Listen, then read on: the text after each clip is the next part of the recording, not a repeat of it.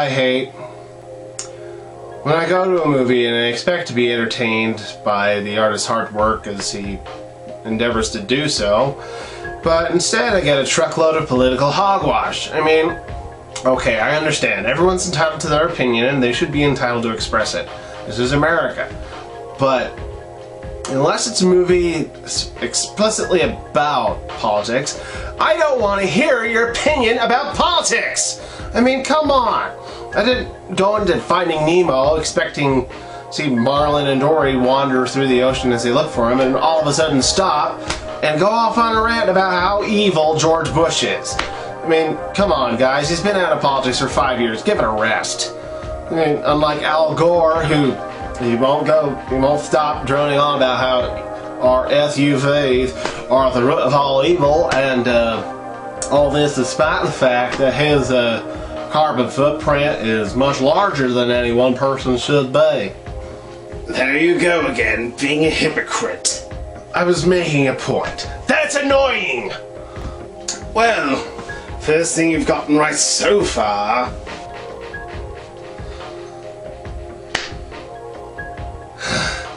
So, a movie that's intentionally political is going to be a tricky bugger indeed, then, isn't it? Especially a movie like The American Carol, which conservative political people should have flocked to. I mean, that should have done really well, right? Right? I mean, especially with someone like David Zucker at the helm. What? The guy that directed the Airplane movies and the Naked Gun series. Yeah. Surely you can't be serious. I am serious. And don't call me Shirley. Well, he also did the third and fourth Scary movie, so... Well, I guess that's not a very good example now, is it? You're dead to me. Now, having said that about conservatives and how they should have flocked to this movie, I've got a personal bone to pick with this one.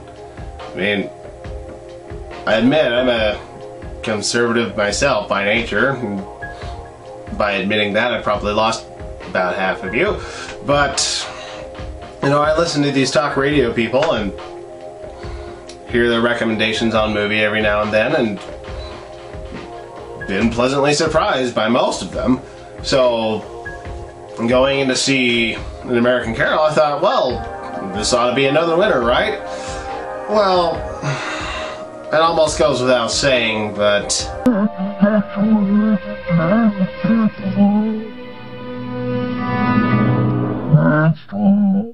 Yeah, that basically sums up how I felt about the movie. I mean, like I said, I trusted these guys. They've given good recommendations before. So, going into this and seeing how awful it was, and taking my family to it, I've never been so wrong in all my life.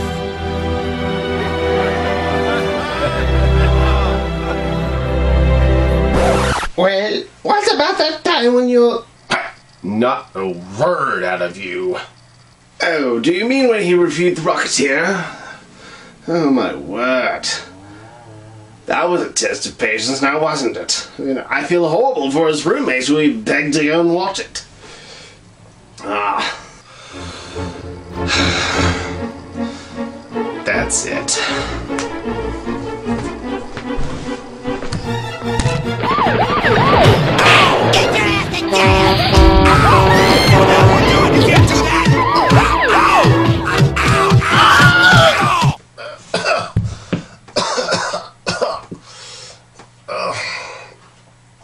It's totally worth it.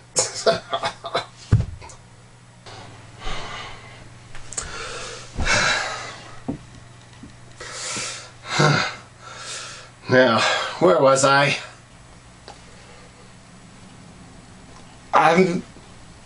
Never have I been so wrong. Oh yeah, thanks. Now, let's see. An American Carol. What a piece of work this one is. Let's just say that this is yet another piece of evidence why big names don't always make a movie great. They can certainly help, but unless you're a die-hard David Zucker fan, I'd stay away from this one. In fact, I can't really recommend it to hardcore David Zucker fans either, unless you really like to see Michael Moore getting slapped in the face constantly. Oh, I'm sorry. I mean Michael Malone. No, seriously, that's all that happens to this guy in this movie. Look!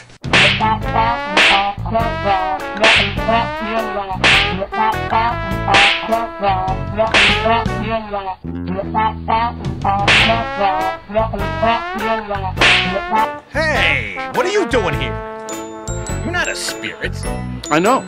I just enjoy slapping you. I mean, I disagree with and rather enjoy poking fun at Michael Moore whenever he shows up in the news and constantly drones on about how broken and evil America is and corrupt it is, despite having used the very system that he loathes to get rich. And Getting sidetracked again, are we? sorry guys, but you know, two words come to mind here: dead horse. But that's not the worst of it. Oh no, there's more, lots more. Like the slutty girlfriend pointing out that he's fat, he has no concept of personal hygiene, and you know what? I'm getting ahead of myself. Let's just get into the movie. You'll see what I'm talking about, okay? Assuming you didn't understand from the title, and I don't know how you could have missed it, but this is supposed to be an Americanized adaptation of Charles Dickens' A Christmas Carol. But just in case you did miss it, they quickly remind you and say that the story really doesn't work in July. But Grandpa Nielsen fortunately has a backup story about an American Scrooge who hates America instead of Christmas. But we don't start with Mr. Malone, oh no. We start in Afghanistan, where a small group of terrorists realize that the recruitment video isn't very good. Wait, what? The training video wasn't very good? Are you kidding me? No, dead serious. Serious? They need a video to motivate these people to blow themselves up. Are you telling me this 722 Virgin thing isn't enough anymore? I mean, what? Do you mean to tell me these guys are sitting on a fence, twiddling their thumbs and saying, you know, I wish we could go blow up the infidels, but I don't know how. If only there was some, you know, quick 5-minute video training us about ways to get the job done, I'd do it in a heartbeat. But there's not, so I guess I'll just sit here. Good heavens, people, do you think I'm that dense? Stop bringing common sense into the movie. You'll ruin everything. We can't have any of that now, can we?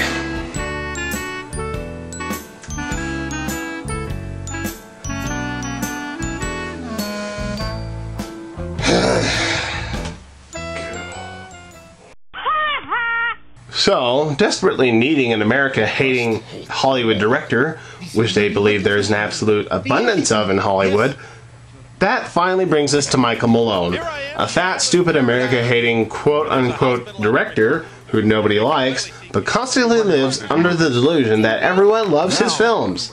He's got a bit of a problem, because he is well known for hating all that America stands for, but he has an America-loving nephew named Josh. Josh comes by to invite him to their 4th of July barbecue, but is flatly turned down by Michael, since he has much more important things going on, like abolishing the 4th of July! Oh, come on, for crying out loud!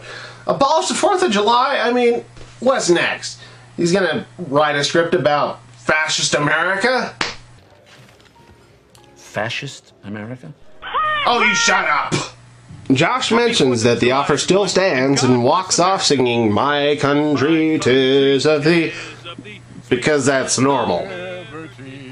Whatever. Not letting this affect him, he heads off to the film award ceremony that he hosts, but still can't seem to win the top prize, where he runs into two dummy terrorists who try to recruit him on the spot to make a movie for inspiring the final jihad. Sorry to stop again, but come on, people. They're supposed to go to Hollywood to look for a Hollywood director. Michael Malone's in New York. I mean, okay, they got Broadway there, but what are they going to do? They're going to try to get the director of Cats or a Phantom of the Opera, try to get inspiration from them? My word. After a few quick turn of events, Michael agrees to produce the film for the terrorists, which he doesn't actually know are terrorists. You, sir, are an idiot. Going home to unwind for the evening, he switches to JFK's inaugural address, and somehow JFK hears him, comes out of the TV, and tells him it's time for a visit from three spirits to help him change his ways. Michael quickly writes this off until the next morning, where he meets his first spirit, General George S. Patton. Patton tries explaining to Michael that even though war isn't always desirable, it has had many positive benefits in changing the course of world history. One of the biggest he points out being the fact that if Lincoln hadn't won the war, we would still have slavery. Oh no. You didn't. Master Malone! Master Malone! I had the boys polish up your trophies like you told us. Polish my trophy? Yep, you did. You know, what kills me about this scene is that Michael is supposed to be a huge slave owner, and you see him acting like he's completely opposed to the idea. But for a few brief moments, you can see that he's rather stoked about it. And even though this is a movie, I'm sure there's a huge group of people out there, when they heard about this scene, flipped their crap about how racist this is. This is a work of fiction and comedy, people. I mean, come on. If Chris Rock was up there making jokes about this kind of stuff, you'd all laugh.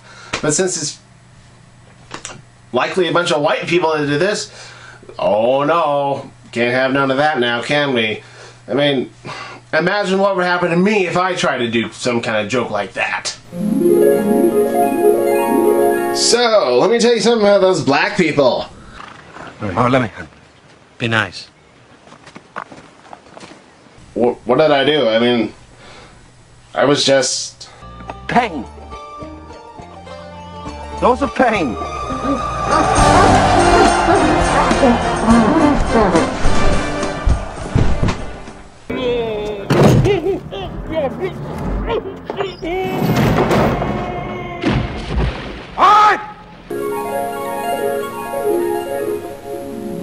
Moving on.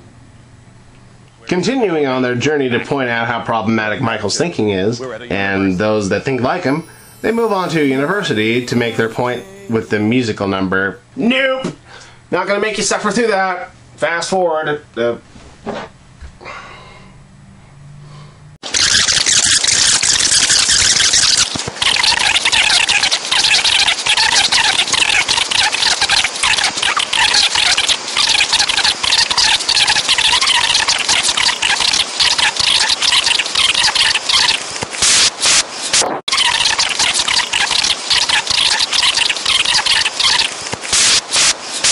General Patton still can't seem to figure out why Michael hasn't seen the light, so they have a flashback to a love story sequence, because A Christmas Carol had one, so An American Carol needs one too. And this scene doesn't make sense, because Michael's already bound and determined to show how evil America is by going to film school, which he flunks out after 1 month after attending, so he can learn how to make movies about it, because listening to someone drone on about this isn't very funny to listen to. So he goes off to do this and comes back to find that his girlfriend was so turned off by the idea, she went ahead and turned into a massive slut and slept with everyone that had 2 legs and wore a uniform. And we're supposed to think that this just pushed him over the cliff and gave him the motivation to make crappy documentaries about how evil America is, when they already told us that he hated America. Wish this movie would just die. Huh? Why the slow motion shot? And why is Leslie Nielsen killing people in the background? You know what? Forget it. General Patton comes back and... Wait, why is he still here? Shouldn't we have moved on to the second spirit by now? Guess that didn't fit into the story too well, so forget that too. He comes back to pull Michael into a battle to defend the courthouse from... zombies? Wait, ACLU zombies? Why the hell are members of the ACLU zombies that don't try to eat people? They just hand out pamphlets and bore other people into becoming zombies? What's going on here?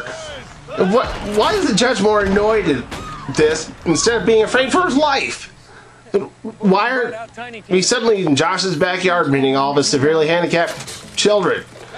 Why is this little girl on dialysis? Oh, sorry. Having trouble trying to keep up? Well, don't worry, the movie's almost over. So, Michael meets George Washington, who tells him only the truth will matter on Judgment Day, which he quickly blows off before running into the Angel of Death. He shows him that if he doesn't stop doing what he's doing, he'll die. Then, as if the tombstone wasn't enough, he sees that eventually he'll be reduced to a giant gel buttocks in his dorky hat, which snaps him out of his hatred for America immediately. But then he remembers he has a demonstration to go to, but since he's had this change of heart, the whole thing quickly falls apart. And remember the terrorists? Well, somewhere along the line, they decided that they didn't actually want him to do the movie. Well, actually, their leader decided that. And he decides that they should instead die as martyrs by blowing up Madison Square Gardens. The two cohorts decide that they really don't want to die, so they tell Michael the plot, and he jumps up on stage and lures Aziz out by asking everyone who hates America to stand up, which somehow works. The two cohorts rush in and stop the bomb by hitting it. Then Michael goes on to make a feature with JFK, God Bless America, the end. Oh boy. What a headache this one was. I mean, come on people, what is this? A movie about a bunch of terrorists that want to make a better training video and then change their mind and decide they want to blow up a famous American monument and then have another change of heart and turn into filmmakers. I mean, what is going on here? I mean, led by Michael Malone, who has the quickest change of heart only because he was threatened with death. And you think that conversion is going to last? I mean, and that's not even half of the nonsense they expect you to swallow. I mean, Michael not realizing that these people are terrorists, Bill O'Reilly showing up doing a special news segment with Rosie O'Connell, Michael accidentally knocking all of Josh's children into the bay and killing them, and you know what? I don't care. The movie's over, and I'll never have to do another blatantly political movie ever again.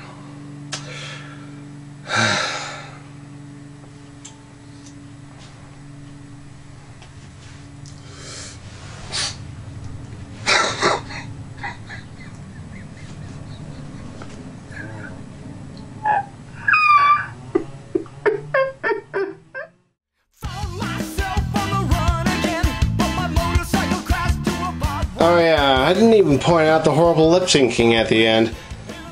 Come on, people. We'll try a bit here, but you know, I have seen worse. Monkey! Ah! Oh my God! Monkey! Monkey! What unholy terror is this?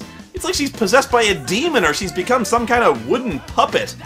The eyes, they're flat and lifeless like a doll's eyes. And what is with the lip flaps? Monkey! It's like the word monkey's got 6 syllables all of a sudden. Monkey!